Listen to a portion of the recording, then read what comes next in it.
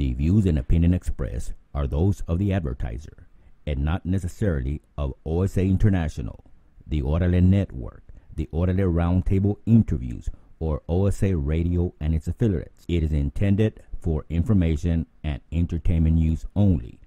Always consult your legal, business, and medical profession and or outlets.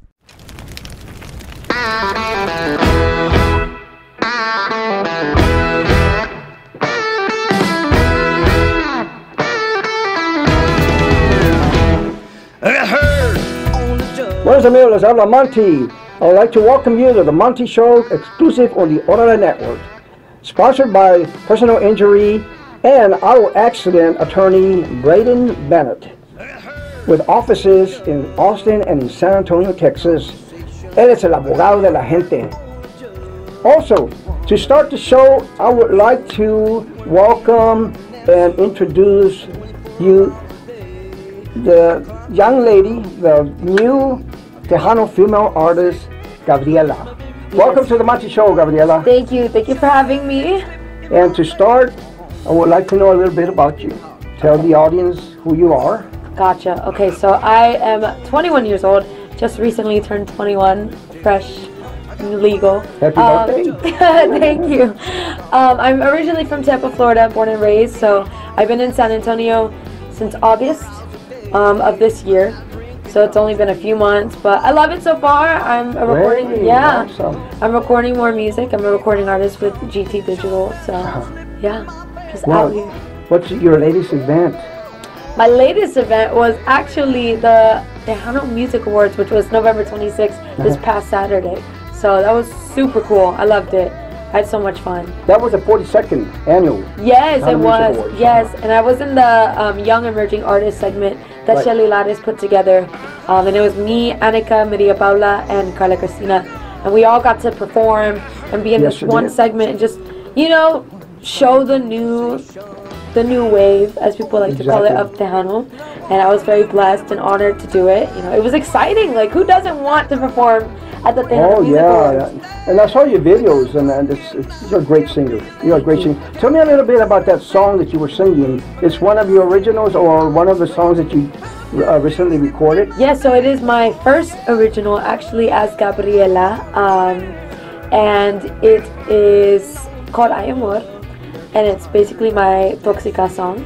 I'm the one begging the guy for forgiveness, but then throughout the song, because when it was written, it was more like, you know, Cesar Morquecho, he wrote the song, and he was like, it was very like, oh, come back to me, my love, you know, like, I'm sorry, da da da. But the way I interpreted it and the way I play with the song is, I play with the feelings of a breakup, which is not just the sadness, but there's anger. You're angry, you know, like someone left you. So throughout the song, I just get raspier. My voice is very raspy. I get angrier, and I'm like, okay, I am what, come back. Like, what are you doing?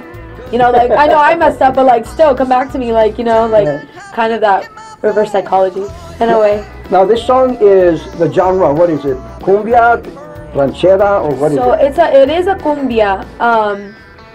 It is a cumbia for sure, yeah.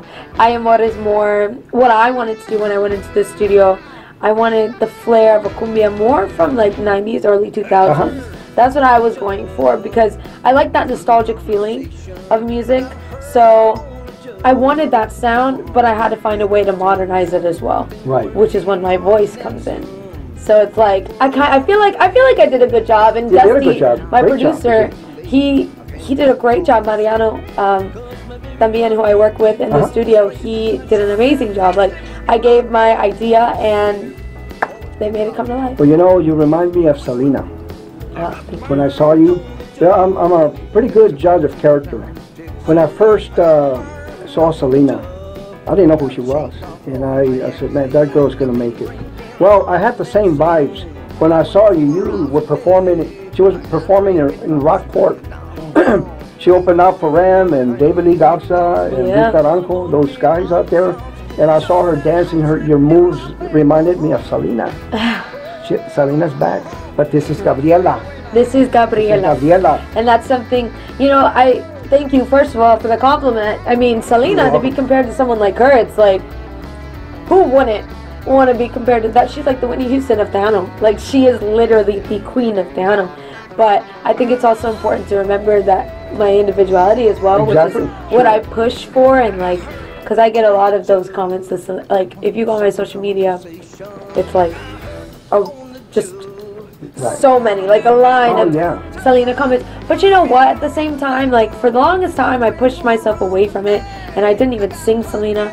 I didn't even acknowledge her as anything because I didn't want that comparison. But then the more I thought about it, it was like, I'm gonna sing her songs regardless.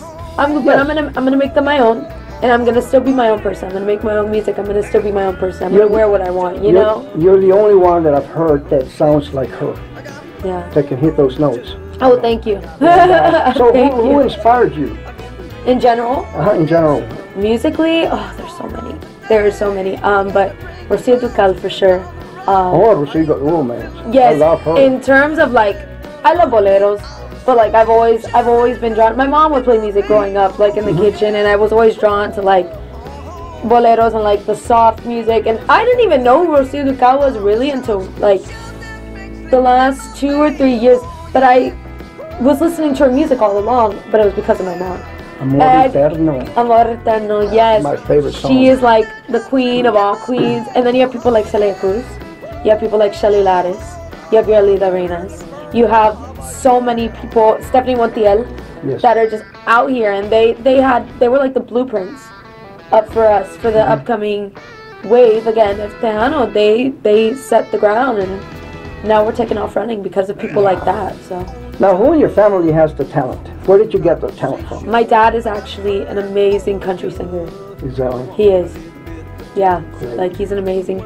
So I'm kidding. He'll get mad if I stay serious. No, but no, my dad actually. It's funny because a lot of my love for country music is because of my dad. Growing up, he would play country music like non-stop, like Luke Bryan, Aaron Lewis, Luke Combs, like I love country. You know, like Kane Brown, people like that. And so I think he has a good ear, my dad, for music. But my sister can sing pretty well. In her range. She likes to stay in her range, which is fine, you know. I think she's great, but she has more of like she has a really good soulful voice. Right. Yeah, but no one really sings. So what's your next goal? What are you going to do next? What's your next event? My next event, actually, I know I have one. Oh, I'm doing it's the toy drive. I'm doing a toy drive, because you know Chris is coming around. Yes, oh, that's nice. Yeah, I'm going to do a little toy drive here in San Antonio. But the next, I have, you know, private gigs as well. I honestly, we're going to just see. I have things in the works, but they're not set in stone yet. So I don't like to say anything until they happen. Right. Like until that contract is signed. Exactly. Like until we're at that point, you know? Exactly. Because you don't want to get your hopes up, and you also don't want to get the people that are watching their hopes up as well. So I have things coming. For sure. So do you plan to stay in San Antonio? What? For now, oh, for sure. I mean, my lease doesn't end until next year. I have to stay. No, but yeah, for sure, San Antonio right now is my home. So, Gabriella, I hate to stop asking questions, but we're going to go to break. Yes. We'll be right back. So we have some more with Gabriella. Órale. Órale.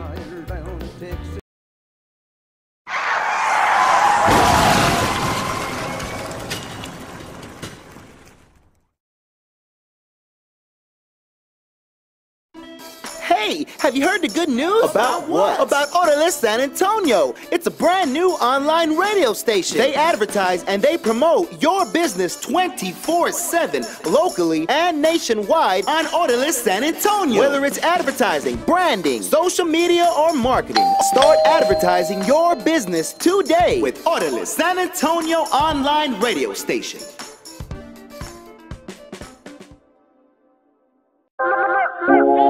Got candy paint, dripping off the low. Got screens 13s on the low. Everybody looking clean at the car show. Everywhere that I go, at the low. Got candy paint dripping off the low. Got screens 13s on the low. Everybody looking clean at the car show. Everywhere that I go, at the low. Whether rolling Rolling on choppers of 13 inches. Everything chrome, airbags and switches. Got so much candy, all they do is take pictures. Cruising down military, money is the mission. Only ride custom, everyday hustling. Seen a homie spend 100K like it ain't nothing. Pulling up in the line, everybody got bank.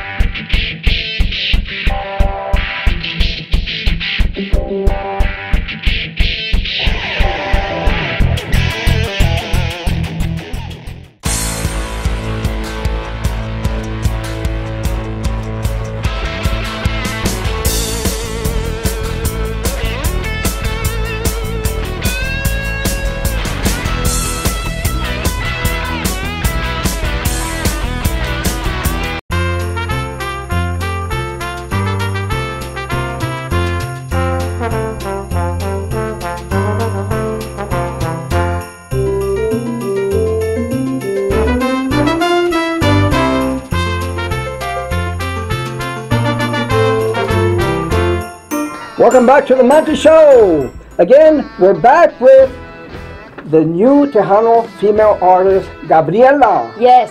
Gabriella, let's continue with the conversation here. Yes, please. Now, I'm going to ask you, what made you move to San Antonio from Florida to San Antonio? Okay, great question. Yes. Thank you for asking.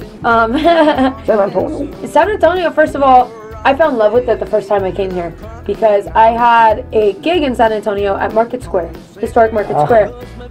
And so I was doing the gig one day, and then I was actually with my dad. He was like, have you ever seen, because back when I was younger, my uncle was here for the Air Force, so we had been here, but I didn't remember anything really. He was like, you want to see the Riverwalk? Like, let's just go, whatever.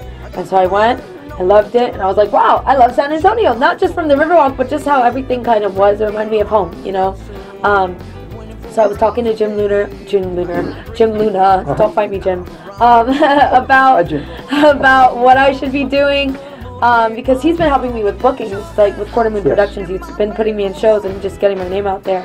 And he was like, if you're going to move anywhere, you need to go to San Antonio. Like anywhere in Texas, you need to go to San Antonio because it is, number one, the capital of Tejano. Exactly. Like it is the heart of Tejano.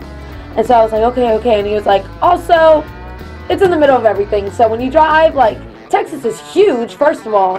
So, like, any city's going to take you at least 2 hours to get to. But he was like, when you drive, it won't be as bad. And just San Antonio, that's where you need to be. So a month later, we came back for another show at Market Square, actually. Yes.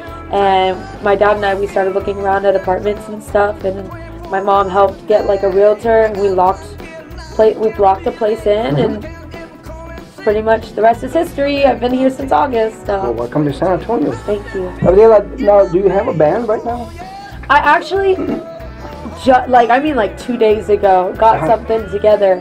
I have musicians that are always, I don't want to say on standby, but you know when you have musicians that you continuously play with because you're like, they know your set, they know you, they know the rhythm. So I have musicians like that I'm still, you know, I will always keep with me. But I actually just had Jim Luna again. Jim keeps popping up. He's so famous. He was like, okay, I got this band together with you. I want y'all to do gigs and like, let's go. Like, let's just go. No more tracks. Like, let's just go. Because for me, it was either tracks or band, you know? Yeah. But the thing that's a little hard with when people want bands is it gets more expensive. You know? Right. Oh, yeah. It gets a lot more expensive. Yes. And I got 4 band members, and I got myself. It's hard to work with like 500, 600 because they want to be paid, which I get. I know that. You know, I can tell you, yeah. And it's the truth. It's the and also the musicians. You gotta have. Everybody has their own world, and you have to click together. You know, you have to click. But I don't see a problem. I don't see you having a problem because of your talent and what you can do. The attention that you get. You know, I would love to play with you. Thank you. And stuff, you know, but I think, like I said, I see a future in you. You have the potential if everything is done right. And good thing that, okay, who are your managers? My parents are my managers. Whoop whoop. Yep. I was like, hey, y'all. Those are the best managers. They are, because my parents will always have my back. They're not going to do me dirty, you know. If they do, we'll just fight each other, but it's fine. You know what I mean? Yes. You need a you need a good manager you know, that knows about finances, because being a performer is one thing, but managing, you know, it's a business. It becomes a business. It is. You know. It is. And you need that backup. And your parents are there. Exactly. And my sister's a lawyer too, so. Oh. I put her to work. I'm like, can you read this contract, please? Whenever anything comes, even if it's a brand deal, if it's a show contract, I always send things to my sister, because you got to be careful. You have to be careful, because you don't know. There could be one sentence in there that could change the course of everything. So I have my sister, I got my parents, I got a good team. Well, that's good, because I don't want to talk. This is not about Selena; it's about you. But Selena had her father. Her father was you know, the manager. Yeah. So it's good. I have my parents. Yeah. That'll keep me grounded. You know. They put me in my place. They don't care to hurt my feelings. So that's another thing. And it's good that they're dealing with the you know, the public, that they're dealing with the you know, the contracts and all that, because you don't want to get involved with them, because you know, let them do all that. Right. The first, I think it's important as well to, like, remember you are the artist. You're the artist. You know, you're the artist, so we're gonna do the artist stuff and just sing our booties off, and the hard work goes to the parents. I like that. I like that mindset. I put the hard work on the parents, as I always have. Okay. That's good. So how were you when you started singing? Like in general, or just? Yeah, in general, yeah.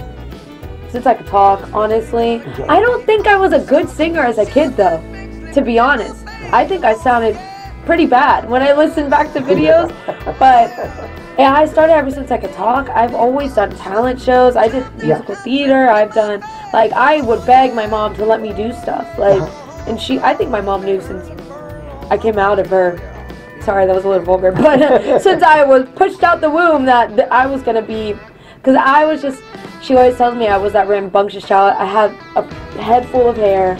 I had these big lips. I was this little brown morenita, like, crazy. I was the one to start things. I was the firecracker, the prankster, but I begged her. I was like, I want to do this talent show. Oh, I'm going to do this. I'm going to do this. Anything I could. Anything I could. Well, I mean, she's not only a performer, she's also is going to have a career, and she is being educated in psychology, right? I have my bachelor's degree in psychology. I got my associate's degree before I even got into senior year of high school. So you can read my mind, right? Absolutely. I've been doing it this entire time. I've diagnosed you. I'm just kidding. No, I don't. When I studied psychology, I wanted to do criminal psychology.